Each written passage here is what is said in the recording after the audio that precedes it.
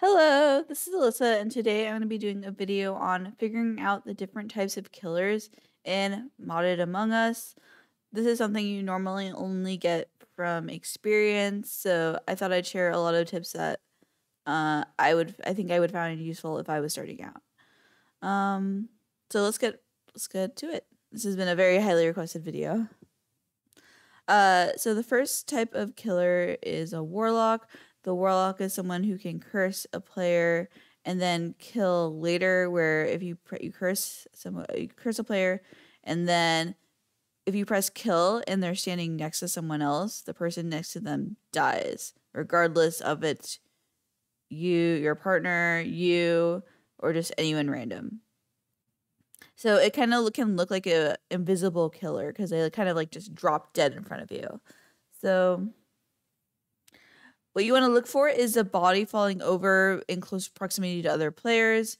And also one of the things that I kind of tend to look for with Warlocks is like potentially a very long round and then a kill just kind of like falling over. Because sometimes it takes a while, like if you curse someone at the beginning of the game and they just go off into the middle of nowhere and you're committed to doing a Warlock kill, it can just take a while. So here's an example of a time that I was cursed and I walk up to Cola and he just like dies on me.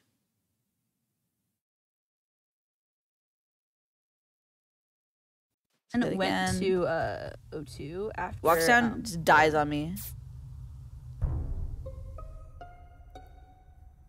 So this is what you kind of want to look for. Notice that I was also alone.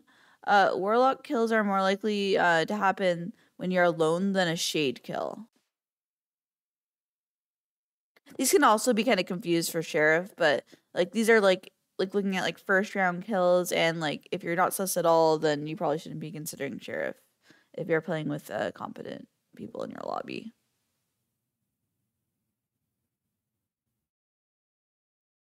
Okay.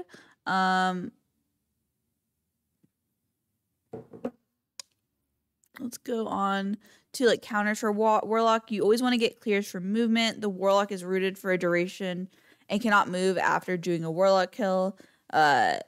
So you look for people standing still. Like if someone's doing, if you're being like, oh, who is clear for moving? Who is moving right now? They can't be the Warlock. If there's a suspected Warlock kill, you also want to keep track of who's passing you after the Warlock cooldown, which is usually 25 to 30 seconds into the round.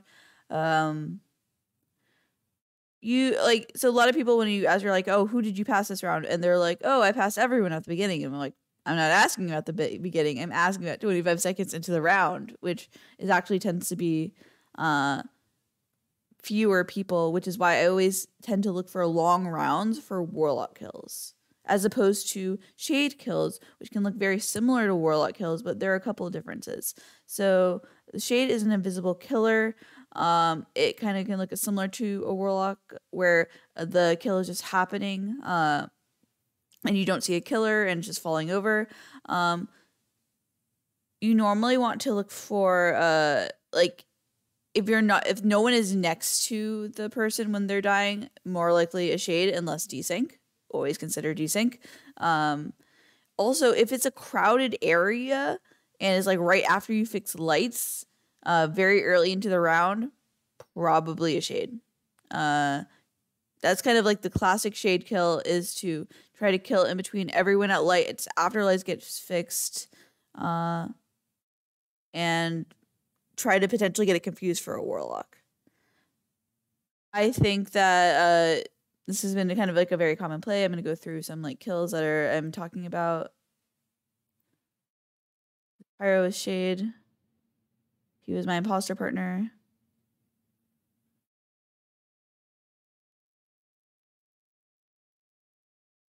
Early round kill in electrical. Like this has been done like many times in bobsled now. Kind of like a classic kill now.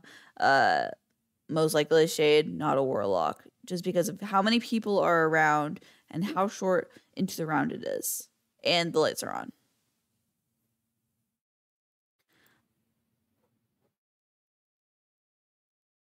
Another kind of example of shade kills, like normally they'll happen in the electrical O2 area around a lot of people, like right after you fix lights or something.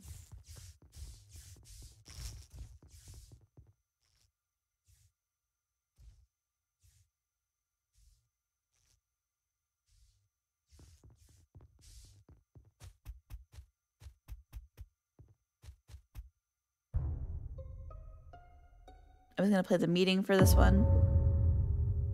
What the fuck? So quickly. Love is dead. Love is dead. Already. WG. This is why you shield up the gecko. Okay, so to sum it up, this buddy is dead in O2 hallway. I walk past Alyssa and Chelsea. I get a report button not even a quarter of a second later. So Alyssa, this like. I mean, we were walking down. We were walking down from electrical together. Why should I not vote you right now? Because we were walking down from electrical together. Who else is there? That is not a clear, Alyssa. Yeah, I know, but it's probably a warlock or a shade. It's probably a shade. That's what it, because it just like I didn't see NWG. Alyssa, here's my problem. Alyssa, here's my problem. You were closer to the body than I was, and you were standing on it for a solid second before I reported it. Okay, so how about we get clears NWG and we don't tunnel, because there's a good chance that it's just a shade. Okay. Shanzo, where did you end around? Actually, Slog, you're on the admin, if you have admin. Yeah, who are the O2? I'm in O2 down. I'm on the tree now. Okay. Dawn, who else? I was just on trash shoot, but I'm pretty sure I'm ending outside O2. Gonzo, Dawn, Wiz, and who else? I thought I saw Mix in there. I just finished download on tree. Okay, Duck. Okay. So do you see me on the download? No. I mean, I don't know how like, shade it just happens that like it didn't like go off. Visible killer, which is why the lights are on. Does shade show up in O2? You might see like a black puddle. Where's Justice, by the way? Yeah, so I walked down with Shanzo. I did my download. I walked down and I'm leaving. I'm almost inside weapons by now. Okay, if it is a shade, all of the people in O2 are clear because I checked admin and they were in there, and all of the people in O2 stayed in O2 the whole time. I think it might be Justice, from the sound of it. So it actually was Justice, and my theory was that they passed through O2, they put the shade puddle outside, and then they come back into O2 and kill, which is exactly what they did. Unfortunately, I was not able to get vengeance because they juked me in lower decontam, but I was proud that I kind of called that out like right away. I recognized the situation because it just could be kind of a various amount of things. So the reason I was sussing shade over Warlock is just because how many people were in the area, kind of the way we kind of moved down on over the body. It didn't really seem like they were kind of all walking together, and then it kind of seemed like someone came up and like killed versus like a Warlock kill. That kind of take experience to kind of notice, but that's what I noticed. And also just how many people were in the area. So, and then because like I knew it was shade, we can just like for shade kills, you just do normal clears. So Slog giving admin information that seems kind of accurate, probably clear, not 100% clear.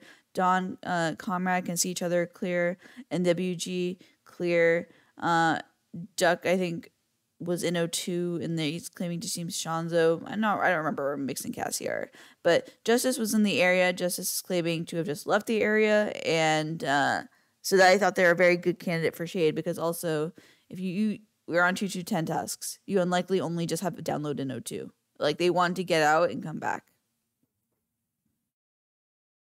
Okay, so let's go to what you want to look for. Like the counter for shade kills are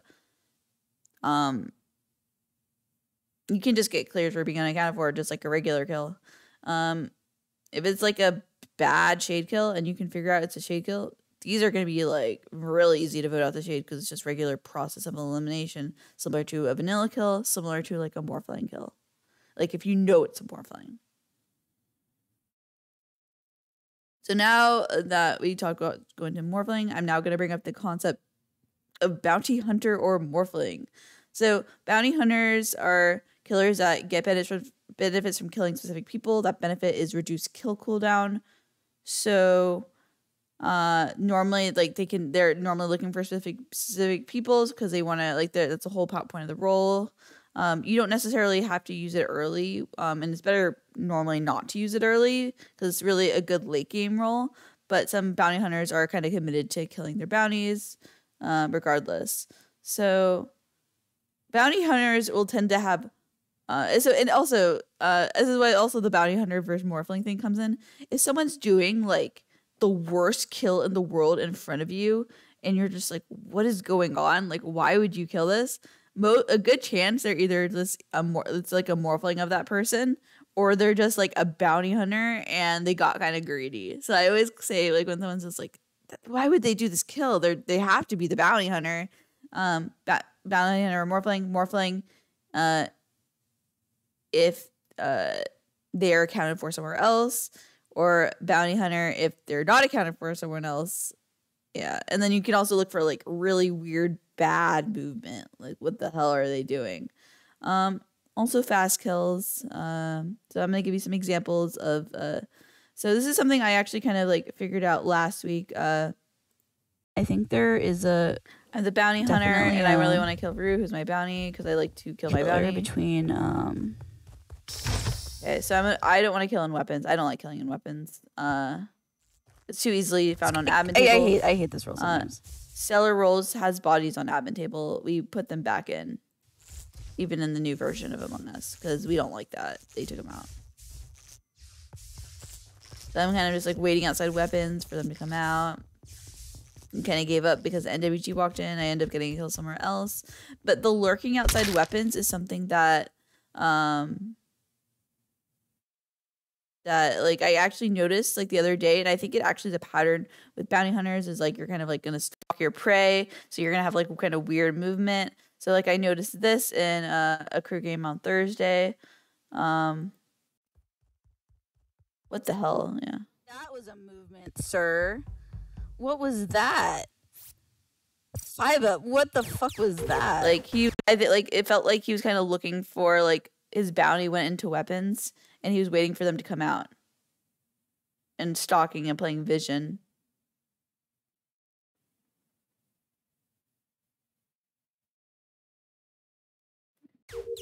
One more time.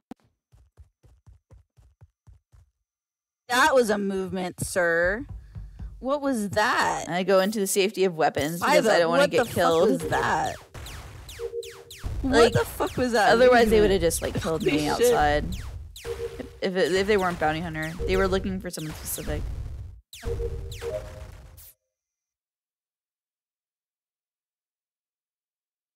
Okay, so normally the counter to bounty hunter is you want to vote them out early, just because like if they get to 7 or 4, they're going to be very hard to deal with, and any like very competent bounty hunter, when you get to a later number, can just win off kills. If it's a Morphling, you just get standard Morphling clears. I don't really want to go into that. That's pretty like that's even in vanilla right now. So the next role is Undertaker. This is something I'm particularly good in figuring out. It's because I always love Undertaker, and I kind of see, I think, like, what would these people do that I would do? So normally the Undertaker is a role that can drag bodies. You can normally, Undertakers drag bodies into locations that are not often checked by crewmates, like left and right reactor, Death Valley, like potentially like below like the office, like water wheel. Yeah, so what you want to look for an Undertaker, it's not like a movement thing. Well, you might see them lurking above storage, and that's pretty sus. But when you are looking at, if you see kills are happening, and you don't really see anything that could possibly be a dead body on admin table, like you see all the blips moving around, there's a good chance that the body's dead outside, and if it's been a long round, it's most likely on left, right reactor or Death Valley. You can also kind of, like, sometimes you'll get the feeling that people are getting killed, like, right behind you. Like, you're like, I just saw this person. How could they be dead? Who would kill them when I just saw them in the area? Because they know I'm going to find that body immediately. So, like, you'll see them. they'll die, and then the Undertaker will drag them to a location that you're not going to really check. Like if you kill some, like if you saw someone in O2, you go to vitals, they're dead. I would check Death Valley because like the Undertaker might have killed them behind you and just dragged them to Death Valley. I'll kind of give you some examples of like the movement thing and the admin table thing that I'm talking about.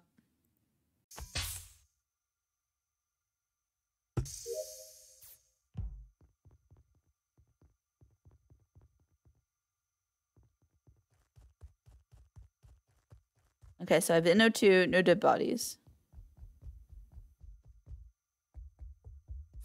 Someone dead on admin. There's someone dead on vitals. Okay, we go. So we have 1 electrical, 2 O2, 2 specimen, 3 office. One of the O2 moves to electrical. Okay, now we have 3 electrical. Unlikely a dead body in electrical. Specimen moves out. We know the body is now outside based on looking at the admin table for a couple of seconds.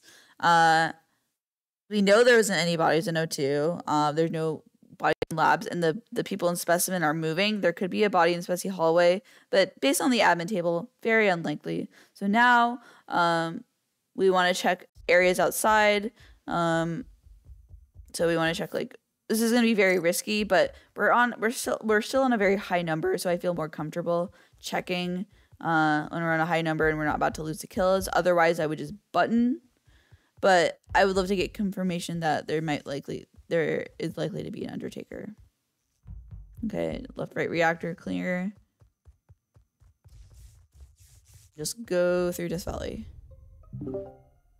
What in the fuck? Found you, Telos. Where's that at? I checked right reactor, I checked left reactor, and it's just in Death Valley. Okay, because I don't know if I'm reporting the same body. I'm getting the body, like, I'm right underneath comms. Yeah. So it's one thing that you can look for. Like, if you, I hopefully, let me know if you have any questions about that admin table movement. You'll usually, like for Undertakers, you'll see no one on the map, because if you're an Undertaker and you're killing on the map, you're probably doing something wrong. And then here's another game when there's an Undertaker.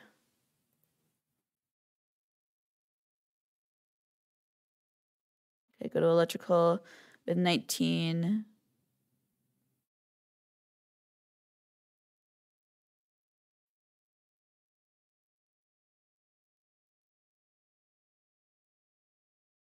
And Pinky, Farrier in the area. Do some tasks.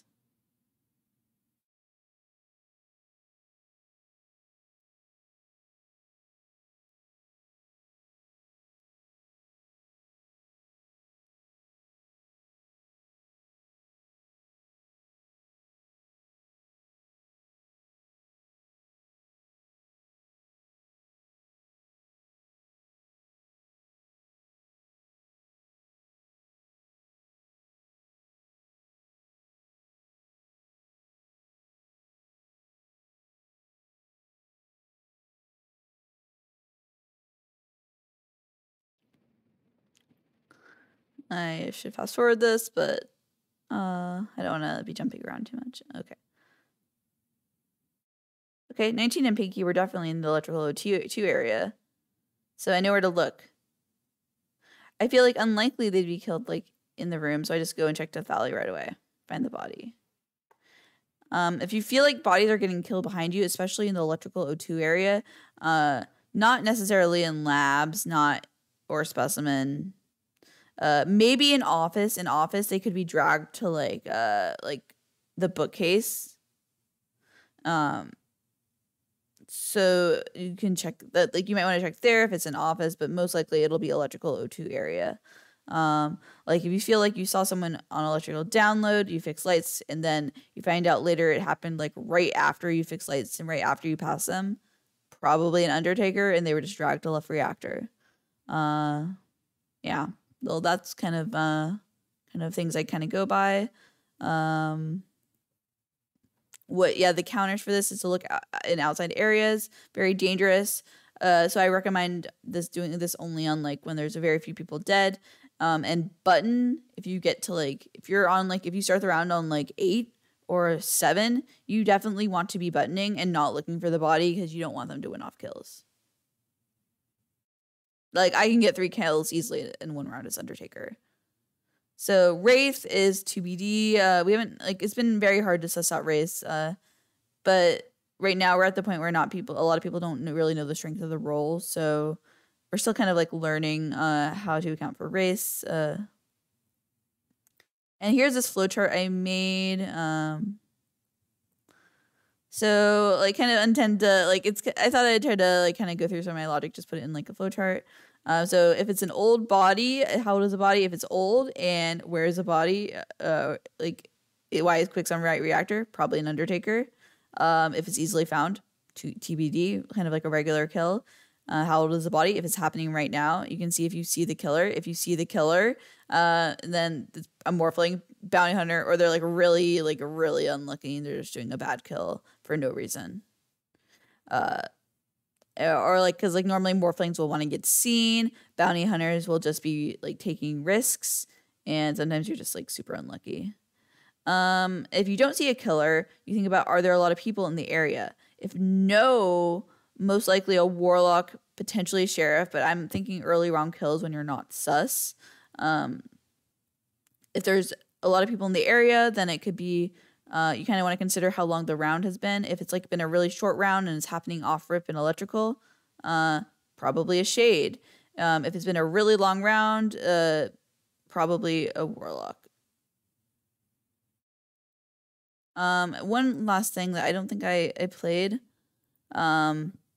This is an example of like a Warlock. Like this is why I say it can take kind of a long time for a Warlock kill to go through. It's already been kind of a long round when I curse Gunner. I try to get a curse while they're on a task. Fortunately, they follow me into Specimen. If I kill now, I'll kill myself. So I like, you have to kind of wait for a long round for Warlock because you want to make sure your target passes enough people that if they figure out it's a Warlock, it won't get narrowed down to just you. And they just keep running back and forth in Specimen for like, and I'm like, why are they doing this? Please go be near people, to the point where it's just been such a long round at this point that I just kind of have to like kill as soon as possible because I was apparently just very committed to doing a Warlock kill. This is just another reason why I think like Warlock kills tend to take longer. Anyway, I hope you found this helpful. Let me know if you have any questions or video ideas in the comments. This helps you. Talk to you later.